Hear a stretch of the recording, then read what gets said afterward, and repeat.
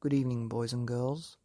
Welcome back to the Lights Out podcast, bedtime stories for when the lights go out. I've got a treat for you right now. I'm going to do a series on Aesop's fables. And a fable is a very short story, but it has a lesson or a moral, something you can learn. So I'd like you to listen to this next fable and see if you can find the lesson.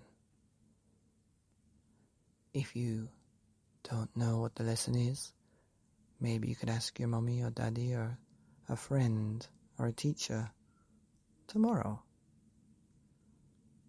Once upon a time, the vain jackdaw. Once upon a time, there was a jackdaw, which is a plain grey bird, but this one was very vain and conceited, which meant he was super proud of himself and pushed up his chest and walked around as if he was something special.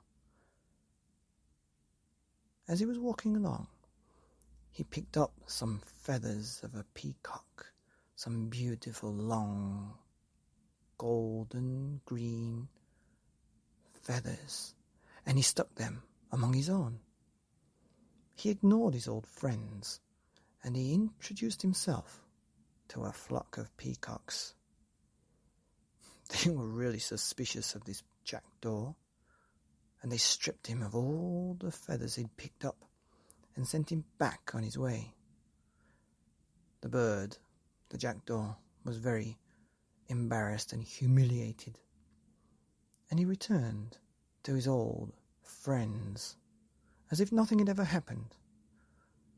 But his old friends remembered how boasting he was of his new feathers and how he'd wandered off to try and introduce himself to some peacocks, and they refused to take him back. And as he sulked off, one of the jackdaws said, "Had you only been contented and happy with what nature had given you, you would have escaped the punishment of your betters and the banishment of your equals." The end.